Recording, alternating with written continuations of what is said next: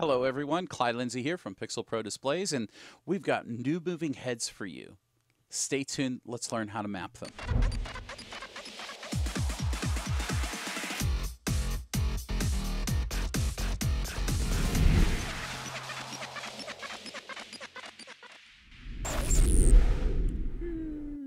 So guys, we added moving heads into, well, we're starting to add them in to the PPD Pro layout. Now, it's not going to be included, it's going to be a separate purchase. So if you don't have moving heads, then you don't have to pay for them. If you have the moving heads, then we're making those available to you. If you're a member, they'll be on sale per month. And then if you're a non-member, you can buy them separately, of course. So with that being said, what I want to start out with is I want to show you how to map them. And now, if you have the Dominar Lempa map moving heads from Mattos Designs, those are the moving heads that we're using in our show layout in our PPD Pro sequences. So when you're watching those moving heads, that's the same moving head that we're using. Now, if you happen to be using another moving head, let's say the Magical Light Shows moving head from Tom Bet George, now you might be using a different DMX model. So what we're going to do today is we're going to walk through the process of mapping from one moving head layout from the Pro layout, let's say, into your home layout. And imagine that this is your home layout with 6 moving heads. So what we're going to do is we're going to start by creating a new musical sequence. I'm going to go grab the music. There we go, 20 frames per second and a quick start. And so now we have our moving heads. There's 6 moving heads in here. Disregard the groups. The groups are really not necessary. The only group that is kind of helpful is this dimmers group. If you're using this model, I guess, because that keeps all the effects kind of open so that you can just look at the individual dimmers. Now, whenever you see the moving head from Dominar, you'll see that their model has an intensity group, whereas this might be called dimmers on the Magical Light Show. Your mileage may vary on what your vendor calls your dimmer or intensity on your moving head. What we can do really easily is we can go in and import effects, and then you can scroll through and find where you've downloaded that package sequence from. That would be this song right here. And you'll notice that we have a couple moving heads here. That's your import. And you're just going to match them up with the intensity files. With the moving head files over here. And I'll do that quickly.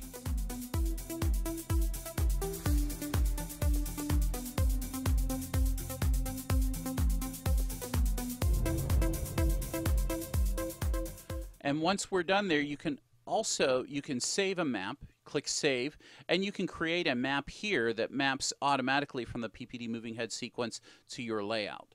And you can click Save, and then obviously have that to easy map anytime that you want to come in and just import the moving heads. So what you see here is the moving head sequences. The effects have been added in. You can see that there could be some differences. Now, this is the challenge with how different moving heads are set up.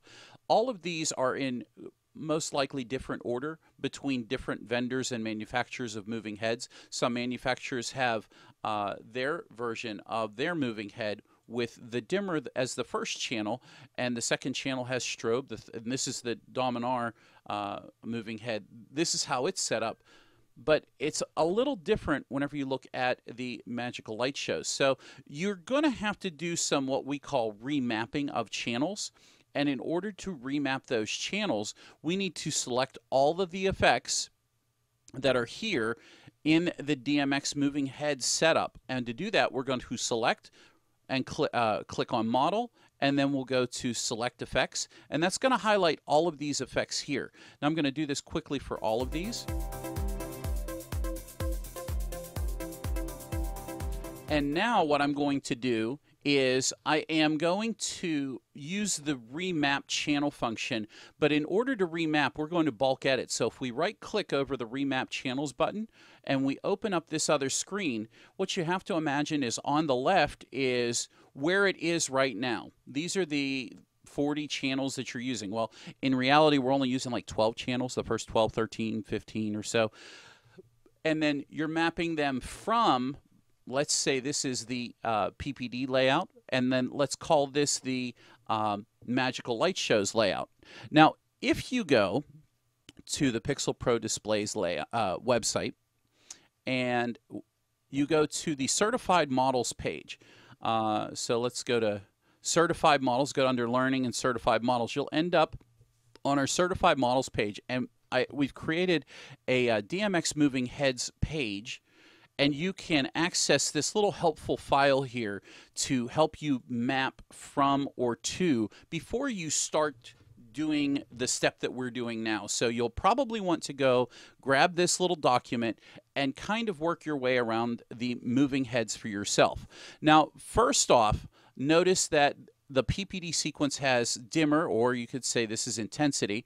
You could say the dimmer here maps to whatever channel is on your moving head. So for example, the Magical Light Shows moving head is number 1 is actually channel number 3.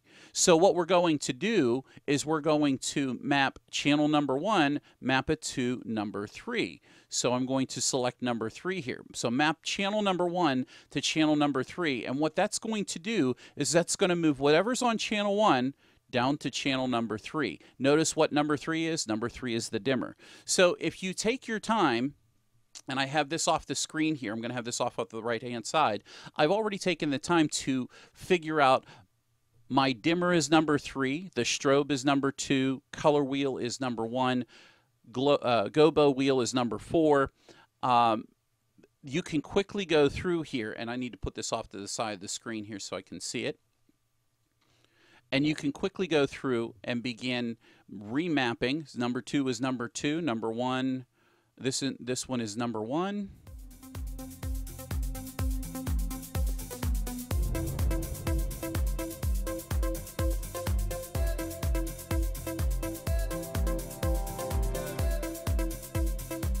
All right, so there it is. We have mapped those. It looks like everything is correct. Now you can save this mapping, but we have also included inside the package sequence the DMX mapping from the Dominar to the Magical Light Shows. It's in the package sequence. So all you really have to do is load the mapping if you're using the Magical Light Shows, and this is all done for you. Now you click the OK button, and all of a sudden everything magically seems to work, just as if this was in your house on your layout and working the way that it should be. So if we go ahead and render this out, everything should play nice and clearly. One last thing, it's rather important that we come up here to the shutter when we're using a Magical Light Show moving head and set the moving head shutter to 255. And then what's important is that we right click and we bulk edit this. What happens is on the Magical Light Show moving head, if the shutter is left closed, the light won't come on. The light bulb will be on, but the shutter won't be open to allow the light to shine through. So make sure that you go ahead and open up the shutter to 255, and the rest of the effects, those should work just as fine as well. So that's everything that you really need to know, especially if you've got the moving head from Magical Light Shows. The important thing here, though, is that you take the time to learn what your specific model is set up as. So I want to show you this. This is a very inexpensive moving head. I think I spent maybe $40 or $50 on it, and it came with what the way that the model is mapped and laid out. So I'm holding this up to the camera, and what they should do is whoever your manufacturer is, they should give you a list of all of the channels that you are able to access on all of the settings. And in this case, this is the list of my channels.